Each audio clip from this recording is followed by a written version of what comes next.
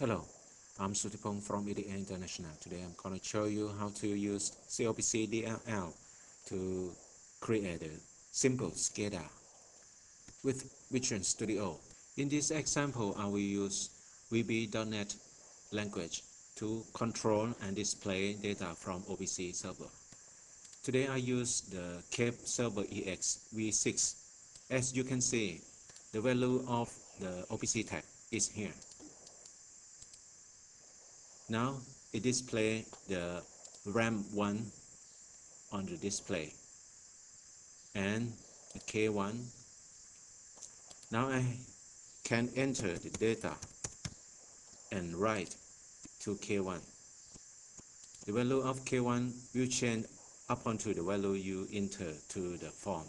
Okay, now we will get started from the Visual Studio. Open Visual Studio Express or Visual Studio Standard. Now create new project.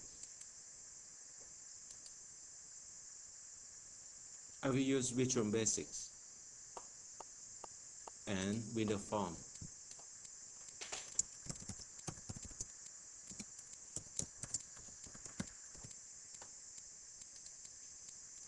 Before create the SCADA, you have to register the COPC DLL in the system in your PC.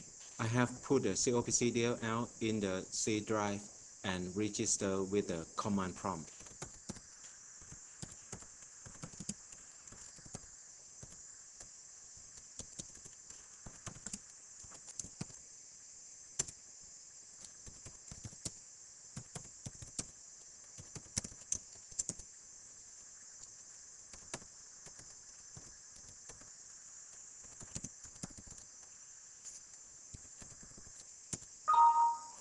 Okay, now you have registered the COPC.dll.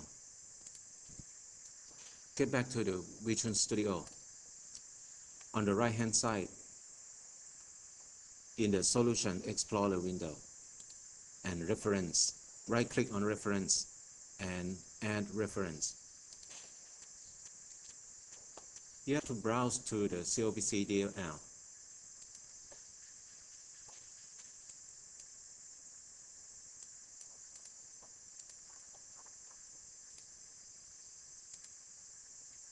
Then click OK. Now right click on the form and choose Build Code. We have to import the COPC DLL into the code.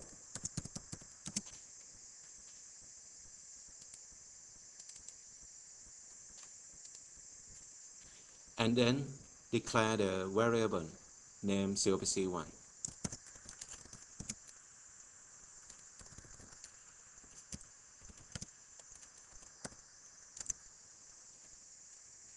In this case, you have to use with event.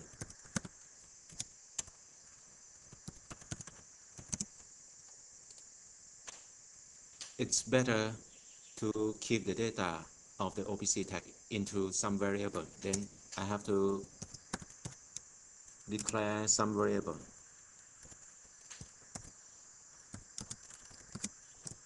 To keep the data of OPC tags. We need to specify the OPC server name, OPC tag name, the amount of OPC that we would like to connect to in the form load event. Then we get back to the design view and select event. Double click on load event. To create the instance of the COPC object. COPC1 equal to new COPC class. And then specify the COPC server name. COPC1.svr name equal to your OPC server. In this case, I get back to the OPC server and then click on Quick Client on. You can export directly from the left-hand side branch. Right click on it and export CSV.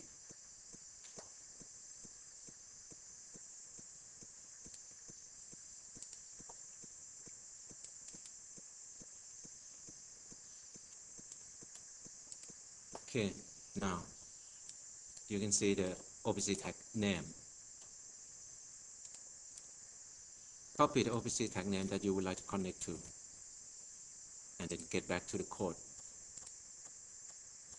Specify the OPC tag amount.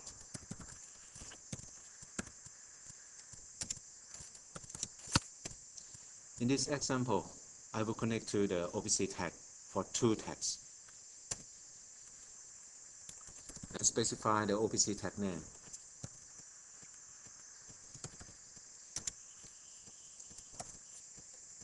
The first one.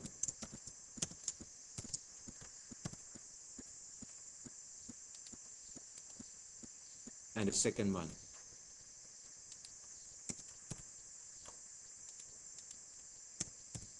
You have to specify the index number.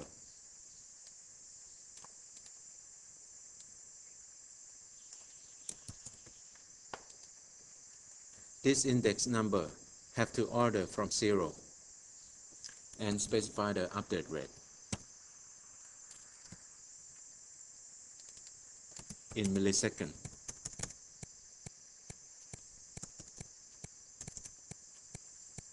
Try to connect to the OPC server at the form load.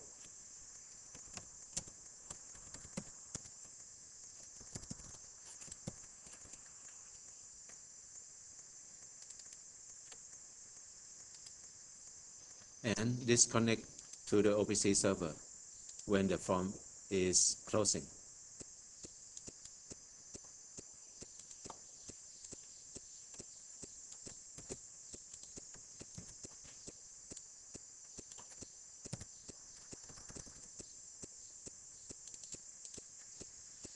When the data of the OPC tag has changed, we will show the value on the display. Then get back to the form and put label control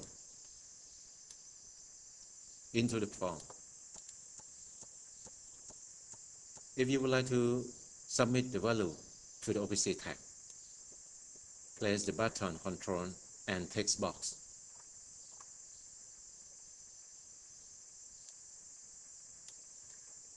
You will use this text box to receive the value from the user and this button to submit the value to the OPC tag.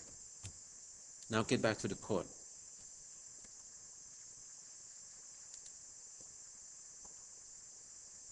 Select COPC1 and the event that changed. When the data of the OPC tag has changed, we will display its value onto the label.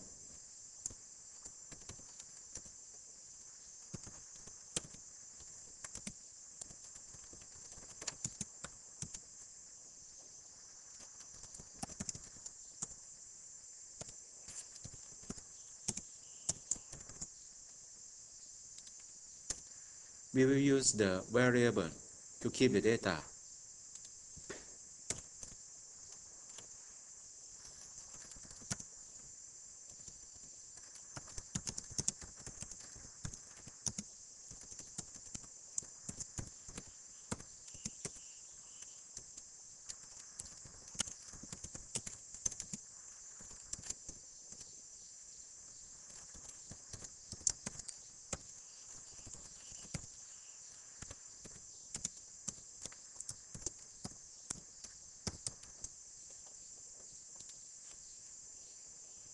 In this example, we will getting data from the OPC tag and keep it in the variable v, and then we get the value of variable to display to the label.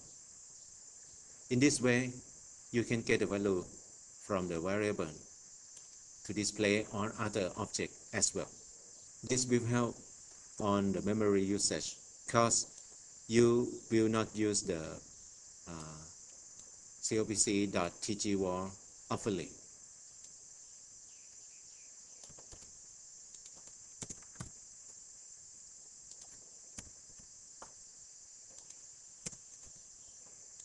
This code will display the value of the OPC tag that has index number 0 to the label 1 and the next one in the label 2. Select button 1 and assign the event click. In this event, we'll submit the value from the text box into the OPC tag.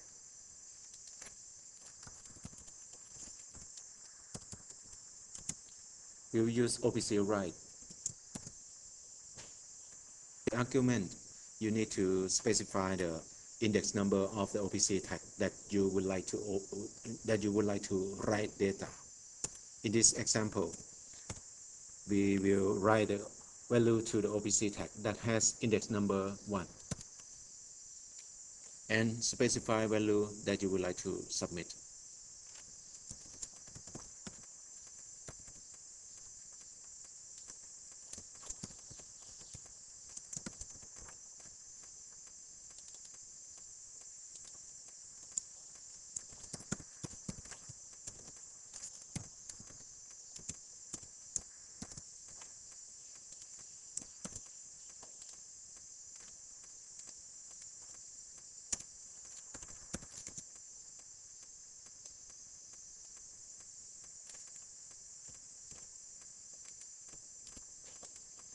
Okay, now we're ready to test.